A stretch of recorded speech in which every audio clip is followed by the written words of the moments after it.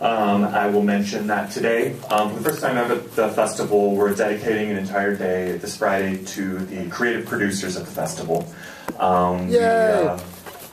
We feel like a lot of attention is put at this festival towards directors and actors or subjects, but the creative producers are the backbones of these projects and these films, and they're the one on the ground sometimes from the beginning of the project, even before directors join. And so we love the producers and all that they do, and let's give all the incredible producers of this festival a round of applause.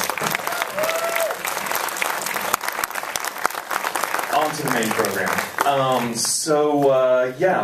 This is the first chance that we've had to play Robert Greene's, the filmmaker's feature film. He's been at the festival before with as an editor on some films that I love very, very much that have played at the festival, like Christmas Again and Listen Up, Philip. But we're very proud to have him now as a director of the festival. He is one of the most pure and proud kind of pioneers in this new kind of land and world of nonfiction storytelling. And all I'll ask of you guys, while I say that, is that you now take your expectations for what nonfiction is, what fiction is, for how you find truth, or any rules that you may think about storytelling, and you just place it under your seat until the end of the movie. And you just sit back and enjoy something unique.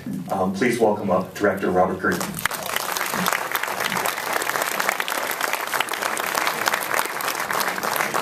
You just set your expectations too high. Sorry about that. Wow, it's 10 o'clock on Friday at Sundance, and you're all here. That's crazy. Yeah, thank you so much. How many people saw Christine before this? That is a very strange double feature. Congratulations, you guys are crazy. Thank you so much to Sundance for taking a chance on programming our film. Before they have to go to bed, I just want to thank my children, Eleanor and Wilkie. That's not to buy your sympathy before the movie.